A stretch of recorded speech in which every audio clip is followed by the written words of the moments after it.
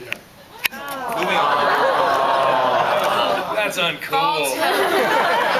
It's not for mixed company. It's a bad. It's my bad. My bad. Joke.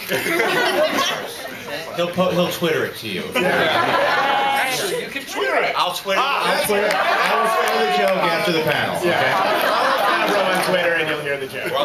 Actually, I don't want that on my Twitter. I'll set you up with Twitter and then we can. Well, I think. We had to stare at your junk for 5 minutes last year. Oh, I know. You're welcome. Penis man. Welcome, everybody. We were talking about it last night. Do you remember? No. Oh, no. So we were standing outside, and we were all at the hotel. We were standing outside, and he was bringing up how they would be like, "Hey, you're a penis guy," and I was like, "Yeah, that's right. I've seen your penis." And he goes, "Yeah, that's right." So, and I went, "I don't really remember that much." I also had. Oh, sorry. And I want to say all this attention that the Watchman is getting. He was the first guy to do it. I also had a woman at a bar come up to me like 2 weeks ago.